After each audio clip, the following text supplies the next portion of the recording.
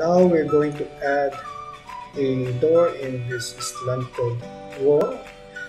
Basically in Revit 2021 and onwards, the door can be set in a slanted format, same as the wall.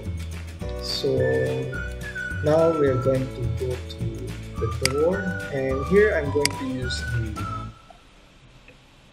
double exterior full glass wall.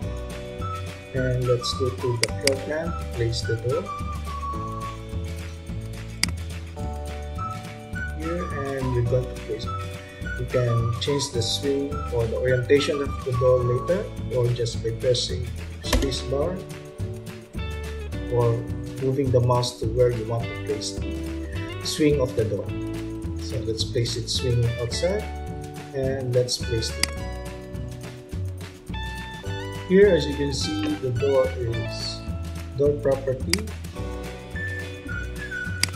is set at orientation vertical, and the swing angle is 90 degrees. So here on the orientation, you can set it into slanted to follow the slanted position of the slanted wall.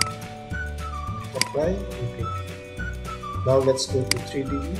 As you can see, the door has followed the slanted orientation of the wall.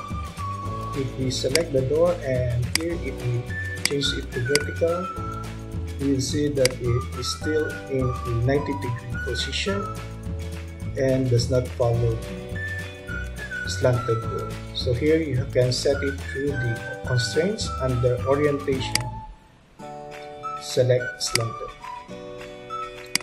Now you can see the door has been positioned along with the orientation of the slanted wall. So that is how to place a door in a slanted wall. Thank you.